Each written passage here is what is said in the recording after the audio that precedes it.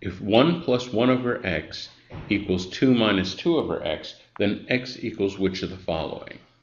So first of all, we have fractions.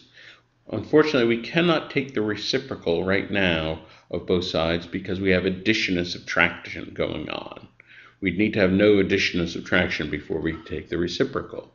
But we'll follow the time-tested algebra strategy. We'll just try to get everything with x on one side of the equation, everything without x on the other side of the equation. So I'm going to begin by subtracting 1 from both sides. So I get 1 over x equals 1 minus 2 over x.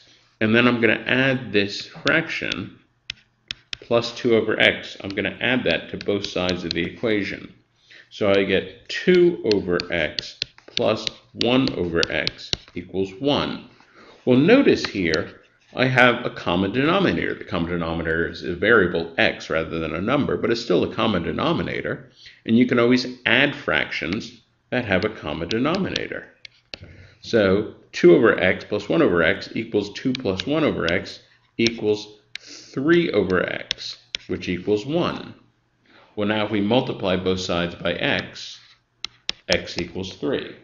And this is answer choice E.